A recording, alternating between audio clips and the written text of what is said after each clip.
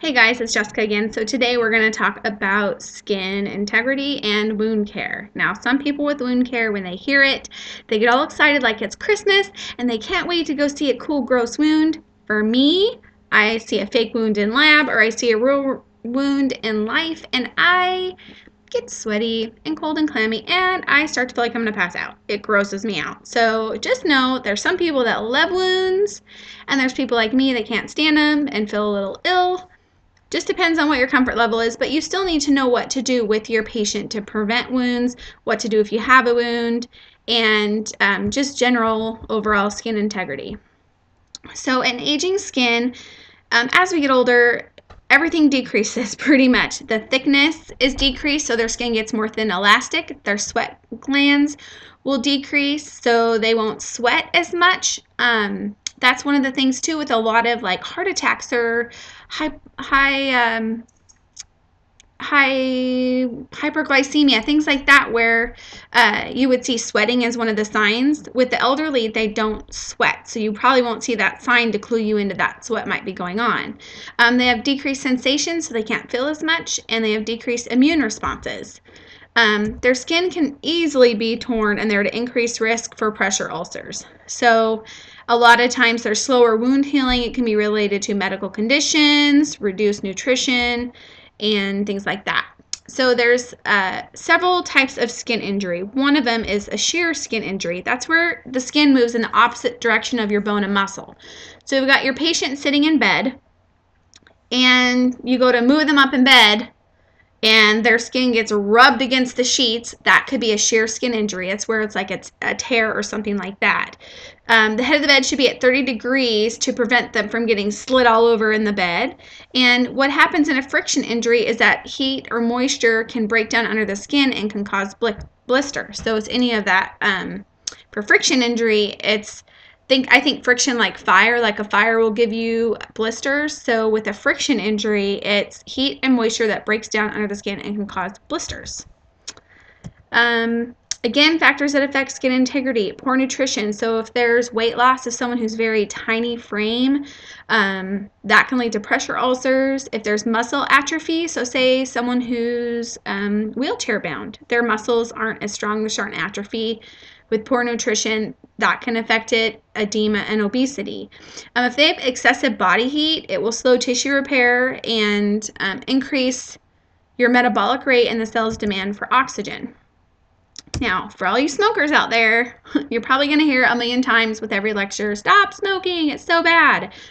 It is true that smoking can affect your skin integrity. It will reduce the amount of hemoglobin in your blood. It decreases the amount of oxygen that's getting to your tissues. It causes your platelets to stick together, and so that can lead to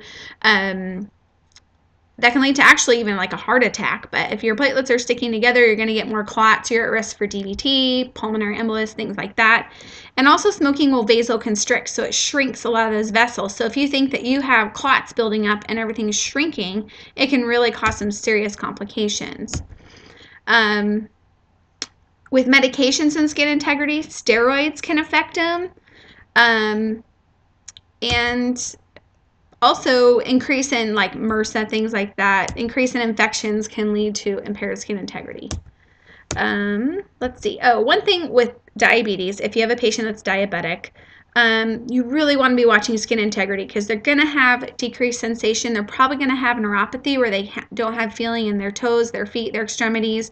You're going to be teaching them to use a mirror and look at the bottom of their feet because sometimes they have no sensation. They could have stepped on a giant nail and have no idea that it's sticking in their foot. They have risk for fungus infections, yeast infections. They have decreased perfusion, and actually a lot of times they can have decreased circulation to where they're losing limbs and they don't realize it because they don't feel it. So that's huge. If you have a diabetic, you need to be doing good observation on their skin integrity, finding out what they can feel, what their knowledge is, and teach them about it. And then, urinary incontinence, things like that. So here's a little saying that I do. I think you have maceration and excoriation. Maceration is from prolonged moisture. So I think M&M, maceration, moisture, maceration, moisture. Say they have urea, digestive enzymes. It's coming, it has an exit, like urea, your urine is pretty acidic. It's coming out. It can cause excoriation. So I think an exit, excoriation, moisture maceration. That's something you probably will need to know for your test, because I know for us, they covered it for us.